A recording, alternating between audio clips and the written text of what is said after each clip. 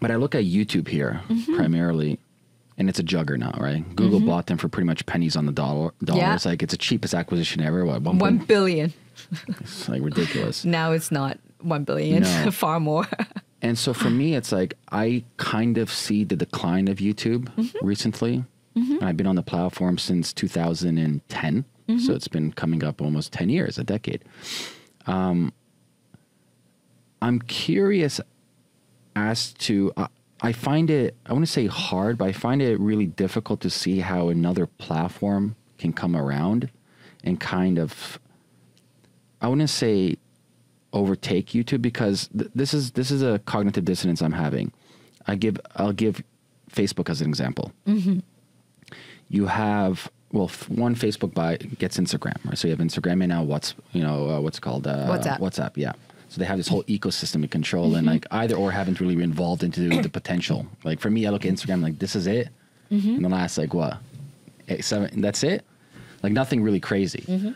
It was Snap, right? Snapchat that comes around, and creates new types of behavior. I want to say new, but creates incentives for different behaviors, right? With the stories and erasing videos. And then Facebook's like, well, if I can't buy you, since I have ungodly amounts of money, I'm going to copy you, right? So they start copying what Instagram stories, Facebook stories, yada, yada, yada. And then you, as a new and upcoming company, you don't have the Lindy effect. You don't have the money as Facebook does.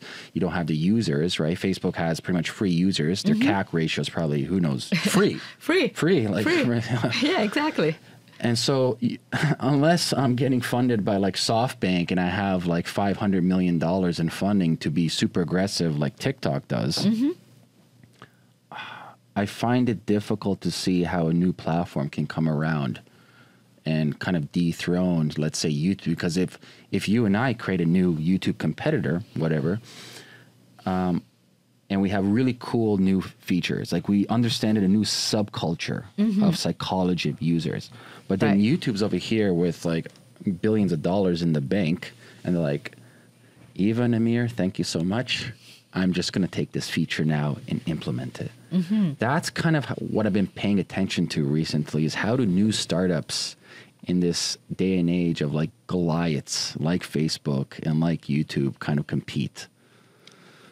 That's a very good question, because I ask that questions every day. Yeah, well, you got your venture fund. We're the YouTube killer over here. That's right. I have to look at it as like, are you going to share? You pitch to me about this and that. I'm like, are you sure? What if? I ask these questions all the time. I say, what if YouTube, or whatever comparable companies are going to be copying you and doing the same thing? Yes. Right.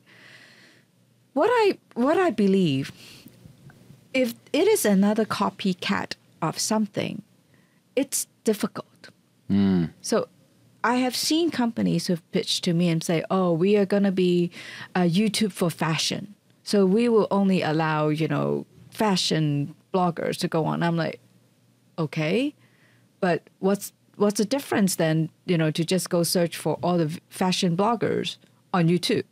What's the difference? There's no difference, right?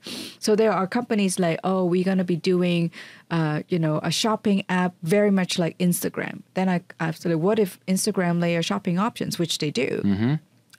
So what's the advantage? So I think a lot of these kind of innovations, it's just a derivative of what some of the existing behavior is. It's extremely difficult to kind of break that mold that these ginormous company has created. Is exactly what you said. They have all these users, and they have all these money. If they want to just kind of like copy it and make it nicer, they can totally do it. So I think, the innovation that I think will happen, it's only when people try to look at a different behavior that people really need. So one of the things that I'm actually very interested in is blockchain. Someone is I wouldn't say pitching me, but we were casually talking, but I'm pretty sure there must be many projects out there right now on the blockchain that's doing this, is how do we use blockchain and make use of the consensus nature on the blockchain to actually fight fake news?